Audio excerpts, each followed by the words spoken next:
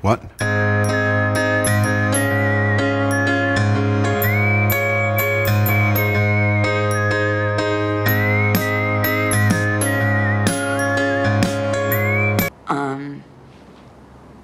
I'm about to hit you in the head with a peanut butter sandwich.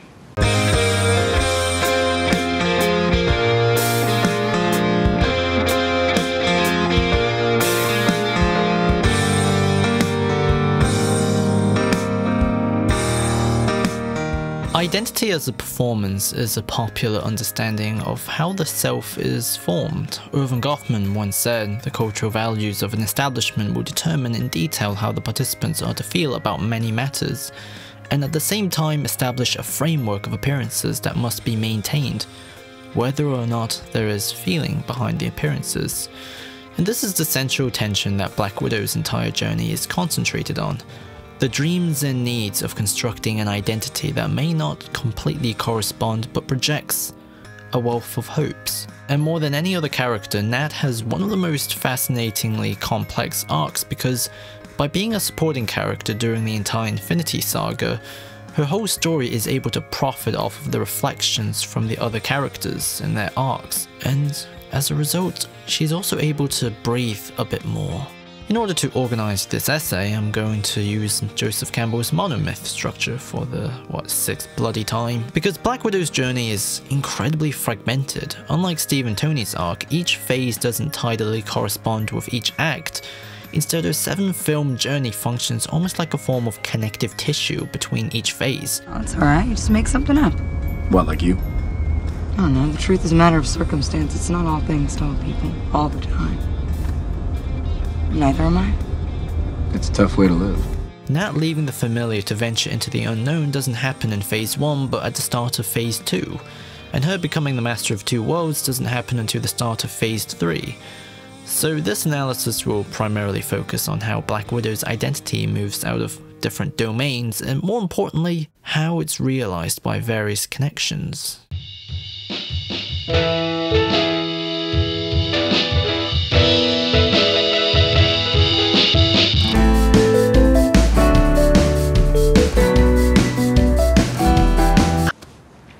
You here to do your laundry? Where's the other friend? Oh, I want to take it back. No, you can't retract it. Didn't realize you were waiting. I would have joined you, but no. I got red in my ledger. I'd like to wipe it out. Watch the road. I got it.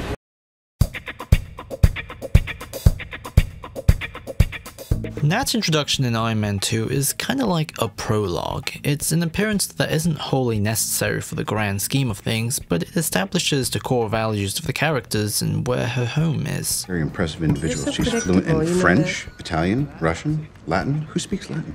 No one speaks Latin. No It's one a speaks dead Latin? language. She's Tony's new assistant, and at first it seems like she's going to be engaged in a love triangle between Tony and Pepper, but this is subverted when instead it's revealed that she was a shield plant this whole time, used to watch over Tony and evaluate if he's suitable for the Avengers. So she's defined not by her emotional connections, but by a professional one. Therefore, even though Black Widow was just a supporting character, her storytelling purposes in representing a wider context, a world of deception and unforeseen judgments. Now this, on the other hand, is Agent Romanoff's assessment of you.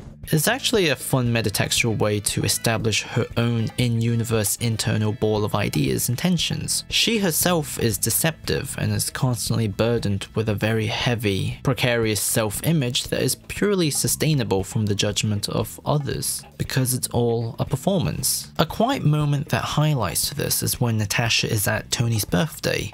I should cancel the party, huh? Probably. Yeah, because it's, Ill-timed. right, sends wrong message. Inappropriate.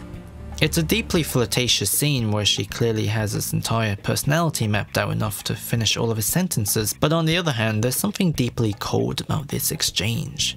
It lacks a sense of intimacy. I gotta say it, it's hard to get a read on you. Where are you from? Legal?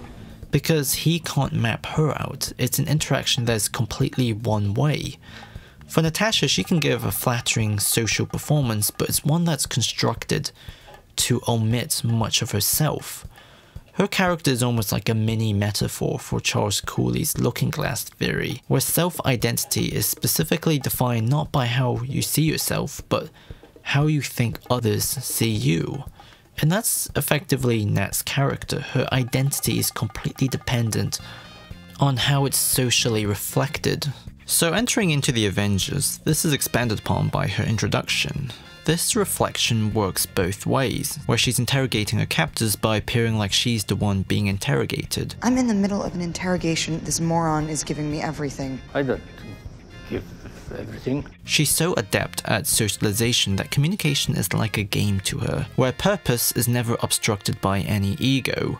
This is effectively where her arc properly begins. And your actress, buddy, is she a spy too? They start that young? I did. Because Black Widow throughout the story is more relaxed. She's in her element now, S.H.I.E.L.D. is involved, so she feels morally confident. The villain is literally a mass murderer. He killed 80 people in 2 days. He's adopted. And she gets to work with the morally impeccable, like Steve and Tony. He was really that naive. S.H.I.E.L.D. monitors potential threats. This is the character at home, and therefore marks the boundaries between the known and the unknown. And crossing this line is what Campbell described as destiny has summoned the hero. This path is marked out by Hawkeye and the Hulk, who maps out a fun continuity for what the familiar domain means for Natasha's reality.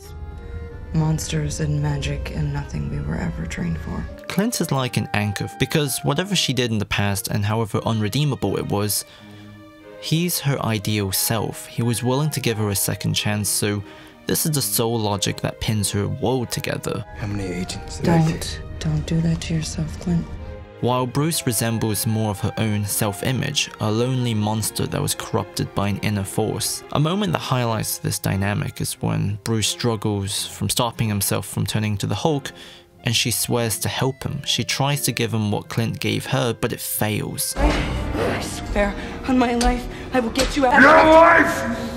And that failure momentarily immobilizes her, and it's something that is lingered on in the directing. Her anxiety with the Hulk is to an extent reflective of her fear of not having any redemption, that her identity is fixed and unmoving. He reflects something incredibly bleak back to her. I've seen worse. Sorry. No, we could use a little worse. Subsequently, Black Widow innately lives in a space where her sense of self feels extremely precarious, but her ability to fight regardless with the Avengers and to be the one that, despite exhaustion, closes the portal is the one thing that allows her to live in a world with such limited balance.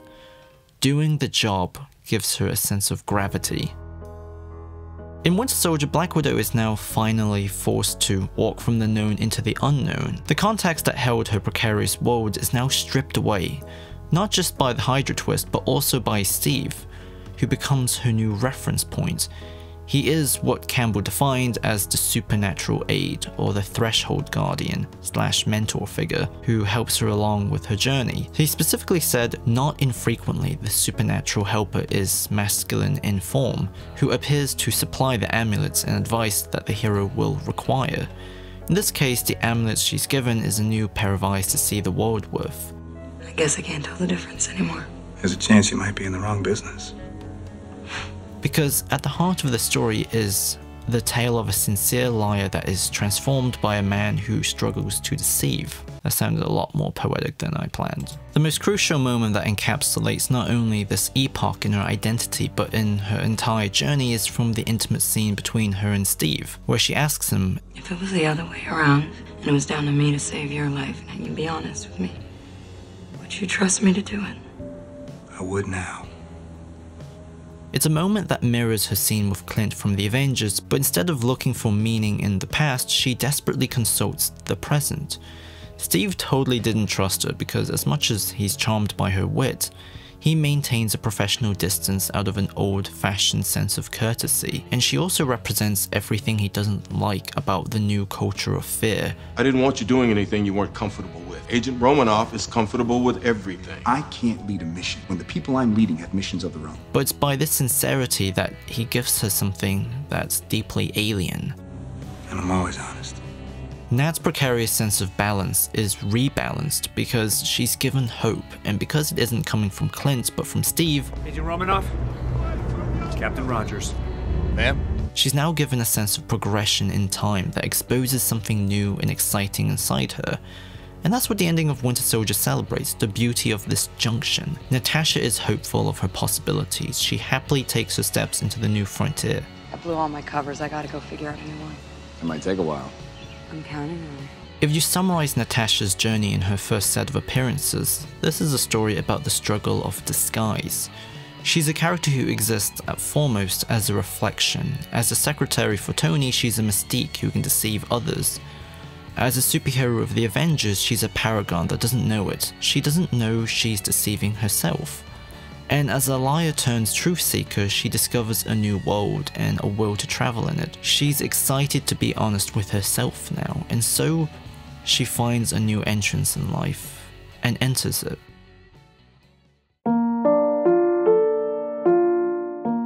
Ordinarily in the second act of a story, the protagonist has to face a set of trials, pressures, and have to slay dragons and such. As Campbell said, the ordeal is a deepening of the problem of the first threshold, and question is still in balance. Can the ego put itself to death? For Natasha, this comes in the form of temptations. Black Widow is trying to shortcut the construction of her identity by pursuing a relationship with Banner, because now that she has a new sense of interest in building a new life, falling in love with the Hulk is her re-evaluating the gap in her identity, between who she thinks she is against who she wants to be. And this is what's so interesting about Age of Ultron. Despite the goofy humor, it's actually an incredibly nihilistic interrogation of these characters, because Clint's family is used to scrutinize each member of the Avengers. Clint has been expanded upon by not only representing an ideal self, but also an ideal life, which then is used to expose each character's connection with the future and what's ultimately relevant in their life if you strip everything away. Gentlemen, this is Laura. I know all your names. Tony identifies with the smaller world and is what he finds solace in. Steve has no connection because his happy ending was torn out of him the moment he sacrificed himself. And it's simply a reminder for Thor that he has a duty as a protector in spite of his own confusions and fears. But it's the most tragic for Black Widow because this is something she desperately wants but can't ever make tangible. Subsequently, this is where the WandaVisions come into place. These flashes are like different forms of punishment used to tear into the foundations of each character. For Steve, he sees a past that can never happen, that is, until Endgame. For Tony, he sees a future that can totally happen, until Endgame. And for Thor, he sees a future that is going to happen, and then did happen. We are all dead. Can you not see it? Aww. Natasha has a flash of her origins, but it's never clear enough to provide detailed events. Instead, it provides a feeling of how she felt. It's communicated as a form of trauma. And since I'm defining trauma for like the 100th time, I might as well use Emily Kiteley and Michael Pickering's essay, Trauma, Discourse and Communicative Limits, which said, for an individual suffering from traumatic experience, there is a marked difficulty, sometimes profound, in making the experience storyable and knowable. And that difficulty in communication for Nat is articulated by her connection with the Hulk, because his image as a monster is able to symbolize and externalize something that is difficult to put into words for her. How she sees herself versus how she sees Bruce is not really comparable, but that's the point. And this is where the body judgment scene lays its most important foundations, because it's Natasha at her most characteristically naked. She finds harmony with Banner because she hasn't let go of her own distorted reflection. They have a graduation ceremony. They sterilize you. It highlights that there's an entanglement of old logics against a new world, and the language she uses is evident of not only how trapped she is, but how uncommunicable her sense of time and identity are. You still think you're the only monster on the team? Therefore, Bruce Banner is a temptress, more or less, that's implicitly straying Natasha away from reconstructing her identity, because by just simply being around, he actively incentivizes her to orientate her imagination backwards, fixed on a trapped meaning. Consequently, it's ironic that Bruce Banner leaving is actually the best thing that could have happened to her, because she's forced to concentrate her efforts in constructing a new continuity, a new narrative that can contextualize her painful past into something usable in the present. And just as Steve mentored her in Winter Soldier, it's fitting that he's the one that leads her out with a joke. Staring at the wall, or do you want to go to work? I mean, it's a pretty interesting wall. thought you and Tony were still gazing into each other's eyes. And into a new destination as the co-leader of the Avengers. She finds a new reflection from her sense of duty, purpose, which is a lesson that Steve himself learns, and is something that they now instill with the new Avengers. In this one moment, she's finally happy. Natasha's life is now at a stable place. While Steve and Tony are struggling with their lives, she's the only person operating at full capacity. She's the main representative of the Avengers. She's there for Steve during Peggy's funeral, and she backs up Tony's attempt to keep the Avengers together. You alright? She's self-actualized to a large extent because the new identity that she's crafted is defined by her ability to hold on to hope. She even mentors her mentor. Mother, what are you doing here? I didn't want you to be alone. There is a point where the film flirts with the notion that her signing the Sokovia Accords and siding with Tony was her taking a shortcut, as she did with Bruce Banner, but the story rebukes this when she's technically the person who disbands the Avengers as we know it. She would rather have the Avengers fall apart than lose her grip with her own beliefs. In this case, friendship is more important than hubris. A scene that highlights this changed Natasha is her small confrontation with Tony before she leaves, which also makes for a fun comparison with the scene from Iron Man 2, because now the exchange isn't one way. On one hand, they're not just colleagues, they've developed into friends who can map out each other's thoughts in an argument. Boy, it must be hard to shake the double agent thing, huh? It sticks in the DNA. And on the other hand, her identity is not dependent on the reflection of someone else. It's not a performance. It's truly her, and she can fight for it. Are you incapable of letting go of your ego for one goddamn second? This is what Campbell called the ultimate boon, where finally the mind breaks the bounding sphere of the cosmos to a realization transcending all experience of form. Age of Ultron and Civil War is a story of Nat leaving her cocoon, if you can take this sentimental metaphor seriously. It's her reconciling with her trauma by making new meaning with her new purpose in life, and that is ultimately her achieving the goal in her life. Someone who's not preoccupied with the past nor anticipating the future, but can live in the present with a sense of freedom and assurance that was never felt before.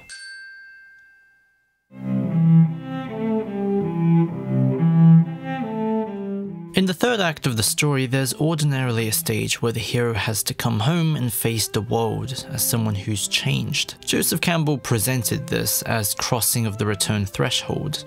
In Infinity War, she returns to being the commander of the Avengers, side by side with Steve and Sam again, and her introduction is her jumping in, fighting for Wanda and Vision, which on one hand makes for an awesome opening, but on the other hand, there's also some fun implicit symbolisms embedded into it.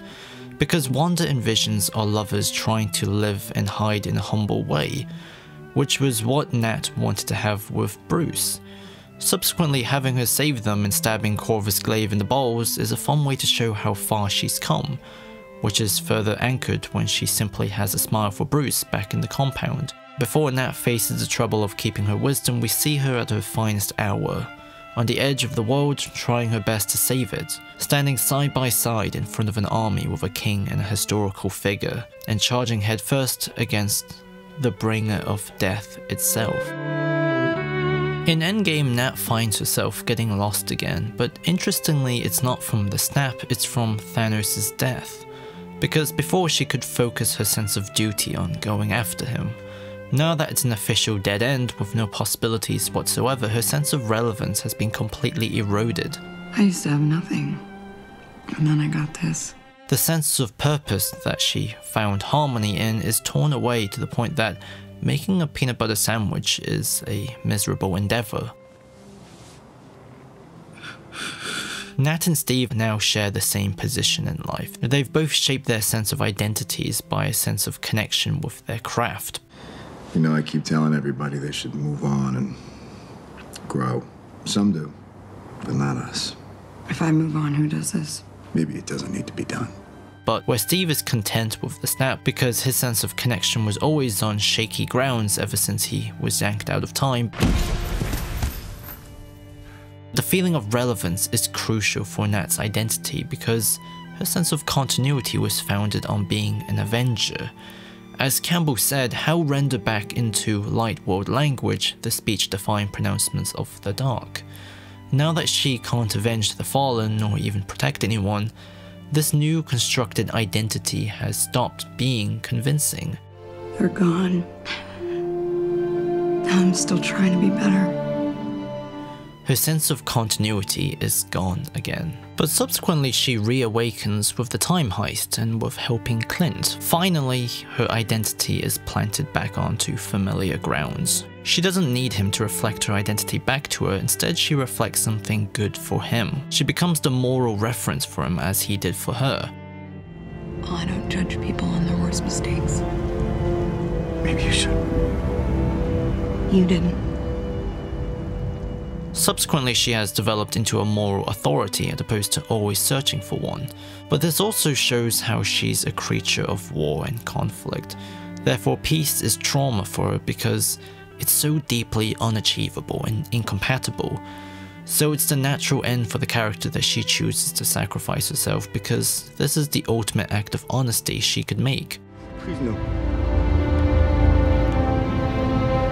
It's okay. There's no deceptive intent whatsoever. When she's telling Clint that it's okay, she's staring at him right in the eyes, and for this one moment, it doesn't matter what he thinks of her, what matters is what she thinks of herself, and for the first time she's proud.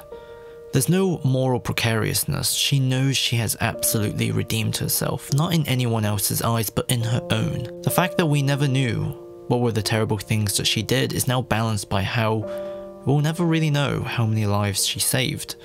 The death is bleak, but unbelievably creatively honest. This is who the character is, and this is her limit. And by touching it, she becomes whole. Tony died to save the future, but Natasha died to restore the present. So Black Widow is all about the limits of human growth and the importance of discovering an individual sense of purpose. She shows us that the measurements for achievement is not defined in a world that reflects your successes back to you, but from the meaning that we make when we see our own reflections.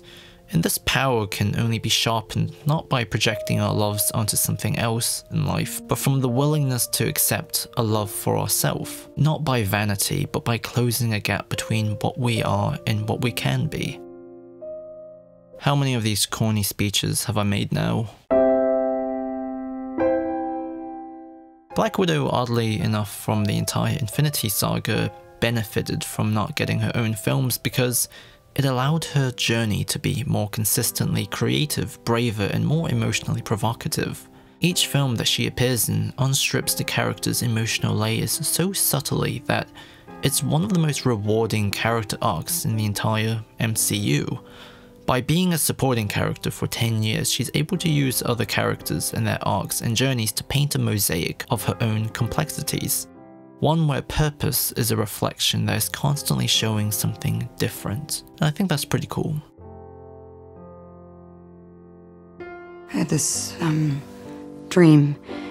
The kind that seems normal at the time. But when you wake... What did you dream? That I was an Avenger. That I was anything more than the assassin they made me.